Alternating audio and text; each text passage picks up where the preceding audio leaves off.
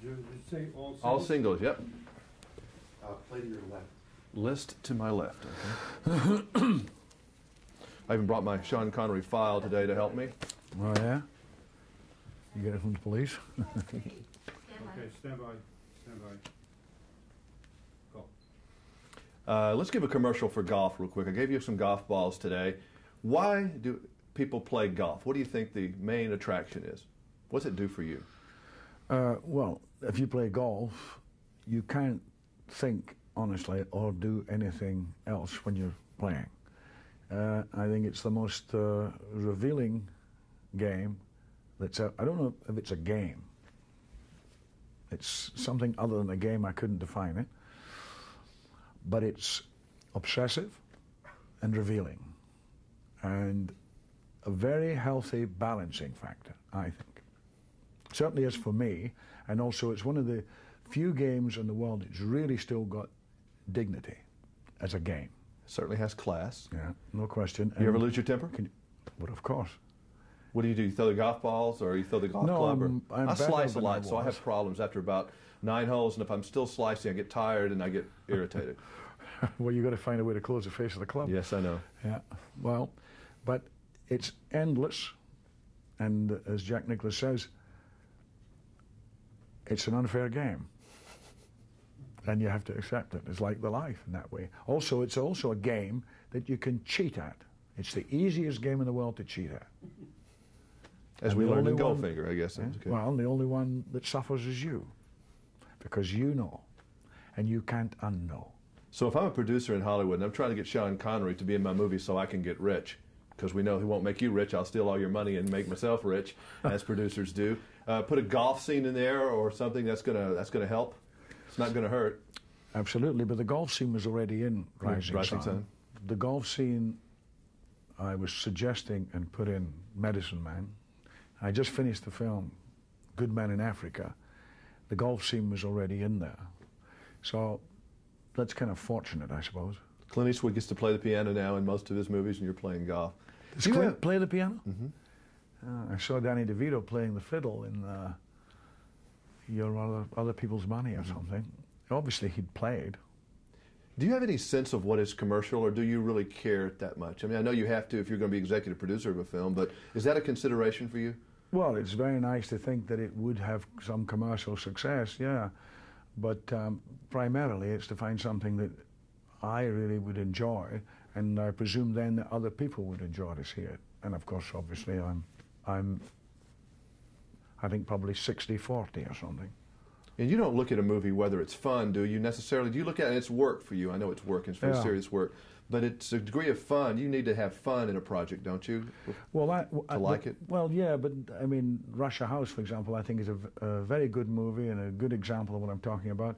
I love the story, I love the character, and I love the idea of what it was trying to say. It's not my idea of fun. Right. Weeks and weeks in Russia, working in Zagorsk and places like that, where where nothing works. I'd been there 30 years before, so I knew something about it. But I still, once I'm doing it, then I'm absolutely into it, and I don't see a golf course for 9-10 weeks. But I would have thought it had more commercial value than it did, but it didn't. So there's no way of really know. I mean, they're different doing formula pictures, I think. Do you ever go back when do you ever dial around television when you're off somewhere and a Sean Connery movie comes on? Because my goodness, everything from Tarzan's Greatest Adventure you've done to Meteor, I didn't even know you had done. I guess a lot of people didn't know you had done that one until it came on television. And obviously all the great movies. But do you ever stop and watch yourself, or you go like this and just keep on spinning? No, sometimes I've been in, I was in Sharjah, in Dubai, and there I was speaking Arabic. It was kind of interesting to watch, but... what movie was that? I think it was Wrong is Right. No, it was The Next Man, which was very popular in the Muslim countries. You can't go too far without the Bond things. You know, I was in my closet the other day looking around because I never go in there too much. And do you even recognize this man? It's just like last week. What are your memories of those things?